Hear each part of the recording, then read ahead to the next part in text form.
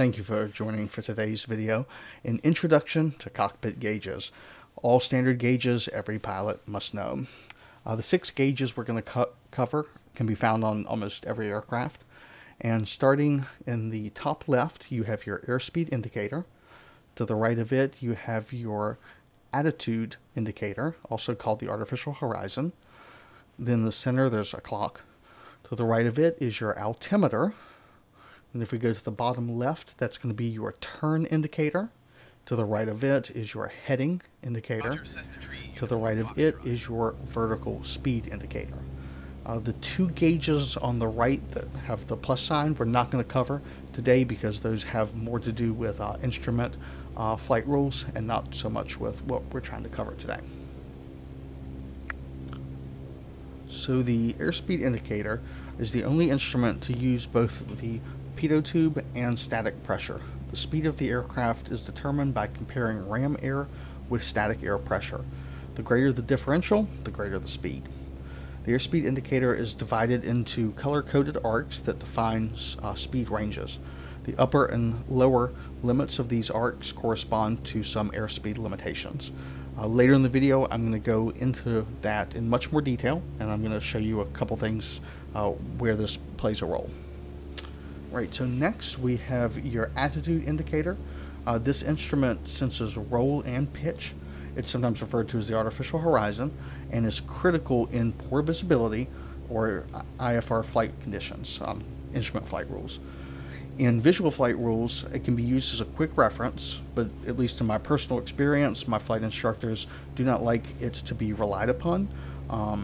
It's more of just a way of checking and making sure that the aircraft is doing what you believe it's doing, but in visual flight rules, it's not to be relied upon 100%. Next up is the altimeter.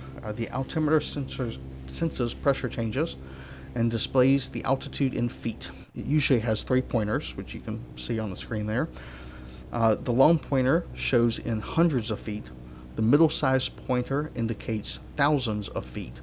And the shortest pointer, it's barely visible, but it's the very top there at the 12 o'clock position, shows in hundreds of thousands of feet, which, unless you're in a pressurized cabin, you're probably not going to be needing to use that one that often. Since barometric pressure affects the accuracy of this instrument, it is equipped with an adjustable barometric scale. It's critical to know that the altimeter is controlled by pressure, meaning that if you set it at sea level, then it displays your altitude above sea level. It does not compensate for changes in ground level or terrain. So if you are flying in a mountainous area, it will not provide you with your altitude above the ground. Don't let the ground come up to meet you. True altitude is the aircraft's height above ground. Most airports use true altitude and will advise you to adjust your altimeter accordingly. However, in a cross-country flight, adjustments will need to be made to ensure that you have a true altitude reading. I'll cover more on true altitude and absolute altitude, errors and corrections in a later video. We'll also cover issues that can arise if the pitot tube or the ports become blocked in a later video. Next is the turn indicator. The turn indicator shows if the aircraft is in a bank. We use the turn indicator to establish and maintain a standard rate turn. At this rate, you will turn 3 degrees per second, completing a 360-degree turn in 2 minutes. The notches show wings at level or turn index, and the inclinometer is the portion that has a little ball in it. That will show you the yaw of the aircraft and is used to make sure that a turn is maintained as a coordinated turn. An uncoordinated turn can result in what's known as a slipping turn or a skidding turn, and those are just undesirable turn maneuvers in aviation. A good moniker to remember in a turn is step on the ball. So as you go into a bank, if the ball moves slightly to one side, that would indicate that you're not in a coordinated turn. And if you apply the rudder pedal that corresponds to the way the ball moves, it will bring you back into a coordinated turn. So step on the ball. So next is the heading indicator. The heading indicator senses an airplane's movement and displays the heading on a 360-degree azimuth. When properly set, it is your primary source for heading information. Next up is the vertical speed indicator. Vertical speed indicator is just as it sounds. It shows your rate of climb or descent in feet per minute. It's a very, very useful instrument, probably one that I use most often, just probably behind the airspeed indicator. So your magnetic compass, which is not shown, magnetic compass is used as a reference, and in when we're pre-flighting the airplane, we will set the heading to match the compass, but it's not typically used in normal operating procedures. It's more of a quick reference for using your heading. Ideally, your heading indicator is going to be what you use. The magnetic compass is really just a backup. Alright, so lastly, the airspeed indicator is divided into colored arcs that define speed ranges. The upper and lower limits of these correspond to some airspeed limitations. The first portion, VSO, indicates the stall speed of the aircraft, something to be avoided, and I'll demonstrate that shortly. VS1 is the lower limit of the green arc, is stall speed at steady flight with flaps fully extended. The white arc is commonly referred to as the flaps operating range. You will often be in the white arc while landing. The upper limit of this arc is the max speed with flaps extended.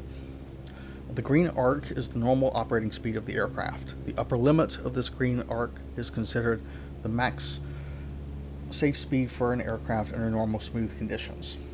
The yellow arc indicates caution. The aircraft should only be at these speeds in smooth air. The red line is the never exceed speed. Structural damage to the aircraft can occur, and structural failure can occur. That can be catastrophic. It's important to note that these speeds, these indicators of speeds, assume wings level, smooth flight. Maneuvering speeds are not shown. For example, if you're in a 45-degree bank with upward pitch, will put more stress on the aircraft. So consult the aircraft's operator manual for more information on those safe speeds. Okay, so the last item I'm gonna show is a power off stall. This is something that we practice regularly while training, and so if you will keep an eye on the airspeed indicator, you'll see as it reaches all the way down to the very bottom, the aircraft is going to stall. The nose is going to pitch down. Then I'll apply full throttle and bring it out of the stall. This is something that we train to know how to handle it.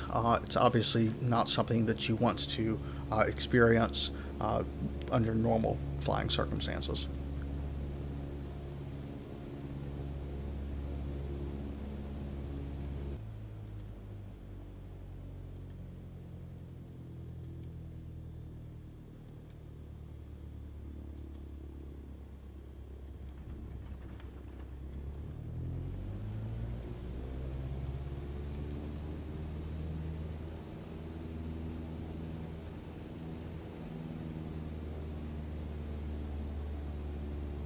Okay, so I'm going to demonstrate that one more time. Watch the airspeed indicator.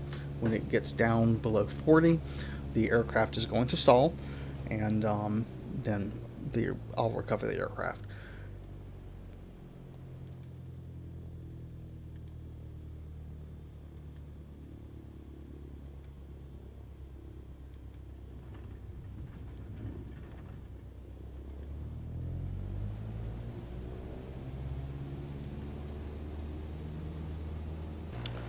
Alright, well that concludes this video, and I hope you all enjoyed it and learned something.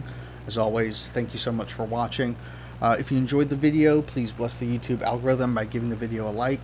If you want to see more of this type of content, consider subscribing. If you have any questions or feedback, please leave a comment, and thanks again.